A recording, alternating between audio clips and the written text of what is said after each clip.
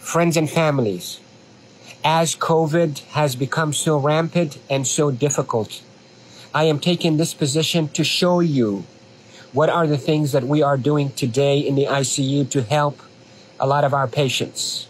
If you look at my feet, you look at my knees, my elbows, and my position. We are now in a difficult situation. We're having a hard time really delivering oxygen to our patients. We are having truly hard time treating our patients with respiratory failure on the ventilators. So what I showed you is one of the maneuvers that will help you move the oxygen into your lungs and move your lung secretions. So there are this position that I showed you at the beginning of this video helps you to send oxygen to the lower part of your lungs. COVID will attack the lower parts of your lungs, seep out fluids that is as thick as glue, block the lungs, and lead to suffocation, literally, and respiratory failure. Many studies, without a shadow of a doubt, have shown that the best way that we can deliver oxygen is we, the ICU team, place patients in a position on their stomach. Even the better position is what I showed you at the beginning of this video, where you're on your hands and your knees. Then you drop your elbows like this and you put your head down and you breathe in deep and you cough. This is called proning. Proning, P-R-O-N-I-N-G, proning position, that position. Search it on the internet so you'll see even more illustrations and details, but that position is extremely effective in mobilizing all that gunk and thick secretions, glue-like secretions out of the bottom of the lungs, which is the bigger part of the lungs, out so you can cough it up. And that will recruit your lungs and protect your lungs from suffocating with COVID. The hand washing, don't pick your nose, masks is extremely essential. And there are a lot of people who are talking about it, but what I'm talking to you about is from the heart of the intensive care unit. Yesterday was a sad day. We called it a D-Day.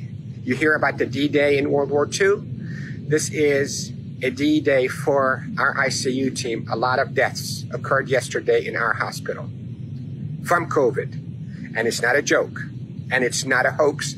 And I can tell you we're not fabricating the data. You have doubts and you think we, the doctors, are fabricating the data. You're entitled to that thought. Call me. I will take you and show you how people are unnecessarily dying because of this virus. So to protect you, if you get a lung complaints from that COVID, lay down on your stomach as much as you can, 8, 10, 12 hours a day. And if you can be on your hands and knees and put your hands down like this and put your head down so your back is going downwards. In yoga, they call it downward dog. You can drain your lungs. The way to liquefy those secretions also, you can drink ginger and curcumin that is sweetened with a little bit of natural honey. It will soften all those secretions and will come out. The reason we are seeing all those respiratory failures and the respirators and the ICU is because the lungs are being suffocated with that gunk and thick glue-like fluids and secretions and dead cells. So what we hope to do is we hope to move those and not trap them inside your lung and form a glue or like concrete that blocks your lungs, but move them, soften up with those secretions with ginger and curcumin with sweetened honey, and move them by laying down on your stomach or even on your knees and your elbows and put your head down. And if you have a family member that know how to keep themselves protected from being too close to you, let them do a little bit of fine tapping on your chest and mobilize all those secretions. With this, I hope you stay safe. Yes, I am Dr. Rifai. I am a doctor here in Panama City, Florida, and I care for patients with acute COVID in intensive care units of all our hospitals.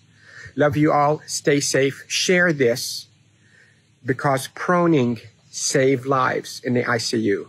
Proning saves lives in the ICU. Love you all.